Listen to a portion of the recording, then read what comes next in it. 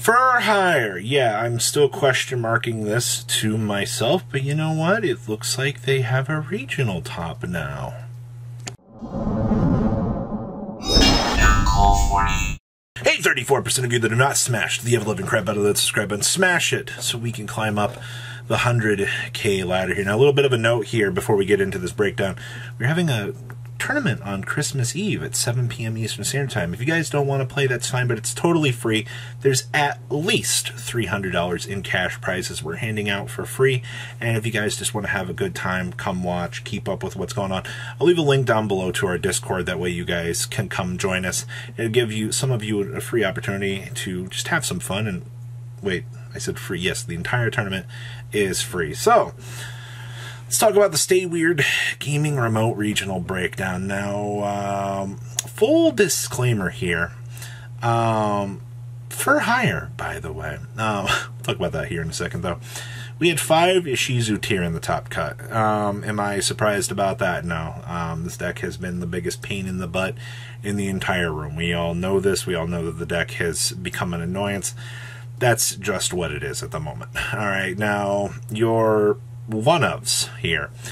We have one Sprite deck that made it into Top Cut, which I'm not surprised about that. We'll talk about that list here in a second. We also have a Runic list, which will be on the YouTube channel for Garrett. I'll leave a link down below, that way you guys can get it. I understand not sharing info, wanting to keep it for yourself, but that's fine. So you guys can look forward to that. And then we have a For Hire deck. This was from Alan Vera, and the notes that my friend put together for me when he was gathering info was, think we have the list, and it's for hire, confirmed, evidently. I don't really know how to explain For Hire pulling off a top, but you know, we'll analyze supposedly what we have together here and go from there. So let's pass it on in. Oh, wait. There's a Spellbook deck that got 11th place, and there's a Marincess deck that got 13th place.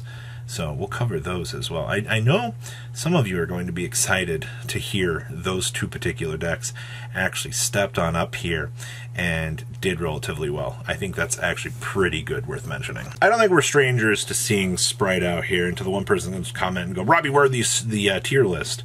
I don't have any. I didn't get the chance to pick any of them off from anybody. Nobody wanted to share them. So, I mean, you gotta remember, when we gather this info, it's based on what players share with me. They're more than likely to tell me what they're played, but if there's some saucy, sauce they want to keep quiet, a lot of people won't share. So, we should be at least happy that we have the breakdowns to talk about here. So, for this list, standard Bysteel 6 package. Dewfrog's been kind of showing up lately as a little saucy little guy, a little something you can bring off the old Totally Awesome and annoy the old opponent here.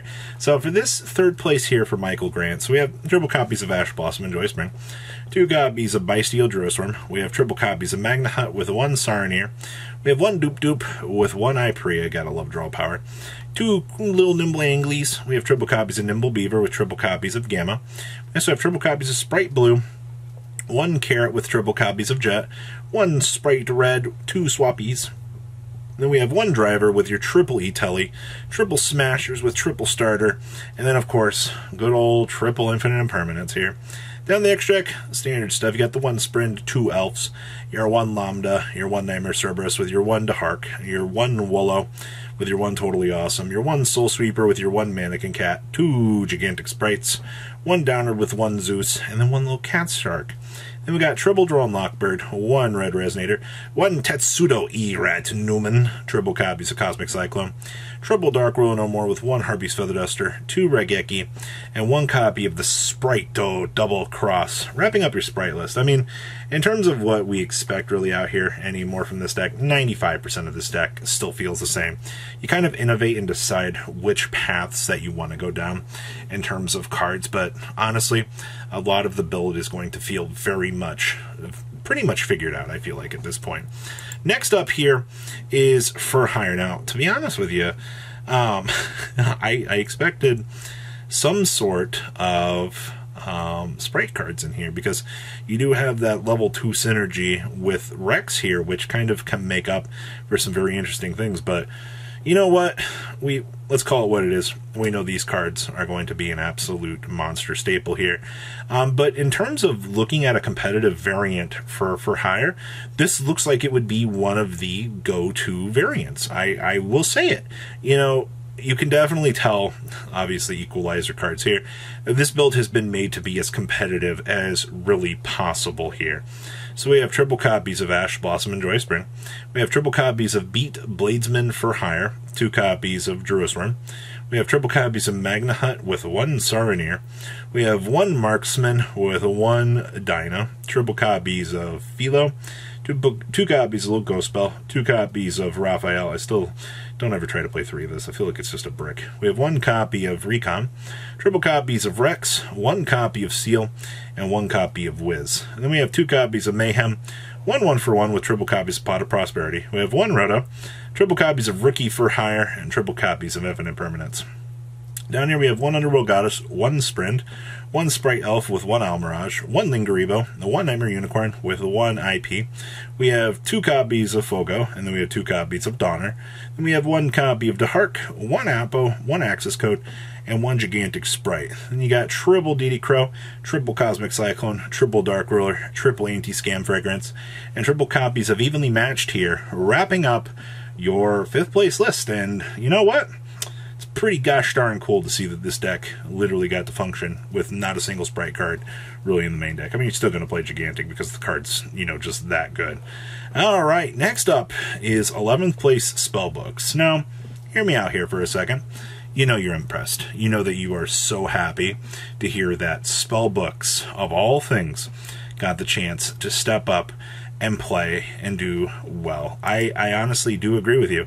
I think that Spellbook of Judgment is definitely one of those cards that a lot of people are going to kind of turn heads and go, you know, is it really worth playing? Well, one duelist stepped up to the plate and said, yeah, I'm going to take the challenge for this event. And, you know, 11th place is nothing to scoff at, all right? It's just a little bit off of top 8, but still impressive nonetheless. We have triple copies of Ecclesia.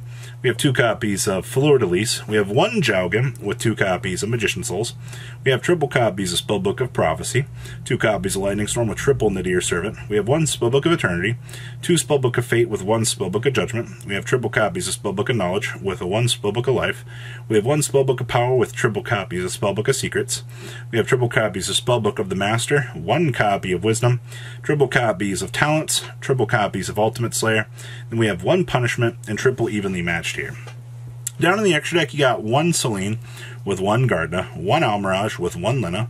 We have 1 Lingeribo with 1 Nightmare Griffin, 1 Crowley with 1 Artemis. We also have 1 Axis Code Talker, 1 Meteorologic Aggregator, 1 Wind Pegasus, 1 Omega with 1 Titaniclad, 1 Garuda, and 1 Anantes. Our side deck here, we have triple copies of Ghost Sister and Spooky Dogwood, 1 Ice Bell with 2 Dark Willow No More, 1 Harpy's Feather Duster with 1 Lightning Storm, 2 Secret Village, 1 Terraforming, 1 Punishment, and triple copies of Solemn Judgment here. Wrapping up, yeah, another interesting take on the metagame. And man, oh man, Spellbooks, yet again, rising to full heights, literally, to crush the competition. You do love to see it.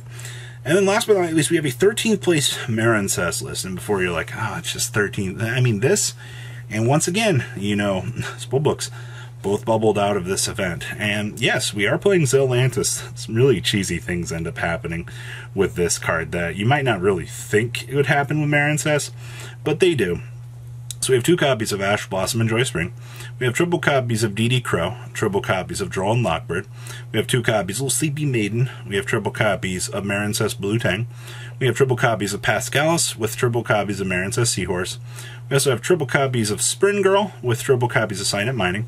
2 copies of Battle Ocean. We have 2 Dives, 1 Desires with 2 Talents, triple Infinite Permanence with 2 copies of Wave, 2 Goes and Match, and 2 Rivalry of the Warlords. And then we have 1 Zealantis, 2 copies of Sea Angel, 1 copy of Marbled Rock with 1 Bubble Reef. We have 1 Coral Triangle with 2 Coral Anemone. We have 2 Blue Sluggaroo, 1 Aqua Argonaut with 1 Axis Code. And we have 1 Totally Awesome, 1 Bahamut Shark, and 1 Abyss Dweller. Then our side deck here is 1 Ash Blossom, 1 Stealth Kraken, 1 Iria with 1 Crystal Heart, 1 one Call by the Grave with triple Dark Ruler. We also have one Lightning Storm with triple Twin Twister, and triple copies of Evenly Matched here. Wrapping up, well, really everything out of the Stay Weird Gaming Regional, and honestly, yeah, what an event. So please, leave a comment down below, tell me what you guys think, and I will see your beautiful faces back here later in the day, guys. Peace out. Patrons, thank you.